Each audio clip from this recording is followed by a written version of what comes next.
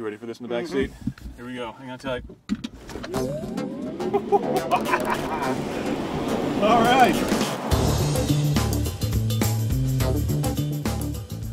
First impression behind the wheel of the car is that it looks and feels a lot like a Model S, but your perspective is higher. You've got a better visibility, especially thanks to the panoramic windscreen, which goes all the way up over your head and then some. Performance of the car feels very good. Ludicrous mode feels very good indeed. 0 to 60 in 3.2 seconds. That's just 0.4 of a second slower than the Model S, and very quick for a car of this size. Even the slower cars will do 0 to 60 in under 4 seconds, which is absolutely unheard of in this category of car. It handles very well as well. Not quite as well as the Model S, but again, compared to other SUVs, it feels really great on the road, especially going through the twisty bits. So the basic idea is that the doors open really wide and high, so if you need to put someone in a child seat, for example, you can reach in here really easily without having to duck down or tuck behind seats.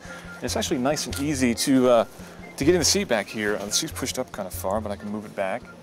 The seats are mounted on central pillars, which makes them easier to get in and out. There's also room underneath the seats so you can run some packages behind. And when you're ready to go, just push this button, and after the beep, the doors start to come down just that easily.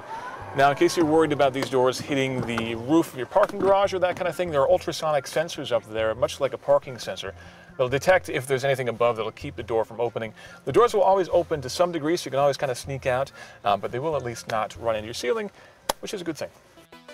At tonight's event, the first 5 lucky Model X owners will take home their SUVs. Right now, Tesla's only selling the Signature Edition, starting at a whopping $132,000. The lower cost model, we're going to have to wait for that. And we're going to have to be waiting a long time before you and I can buy one too. They've got some 30,000 pre-orders to get through before anybody will be able to go into a store and buy one. But right now, it's a great start. The car drives great, it feels great, it's really high, and it's a step forward. And I'm looking forward to seeing more of these on the road.